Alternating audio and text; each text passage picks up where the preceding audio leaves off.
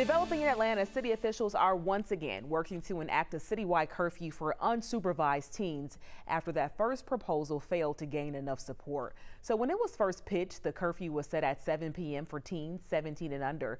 It also required locations with a history of violent incidents or homicides to implement cameras into the Atlanta Police Department's video integration system.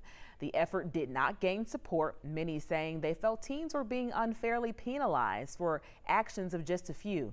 Conversations about the curfew follow the violence that took the lives of 12-year-old Zion Charles and 15-year-old Cameron Jackson last month. This all happened during a shooting near Atlantic Station and the 17th Street Bridge.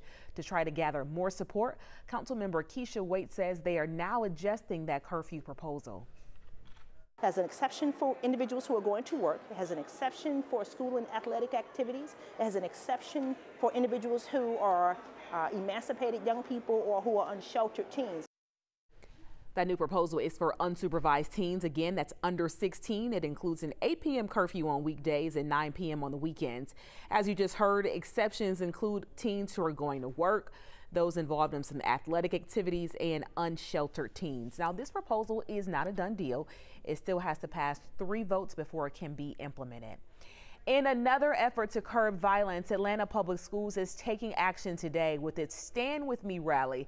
The district says this is a call to action to city leaders and the Atlanta community to end gun violence. It is set to happen at the intersection of Trinity Avenue and Central Avenue tonight at 6:30.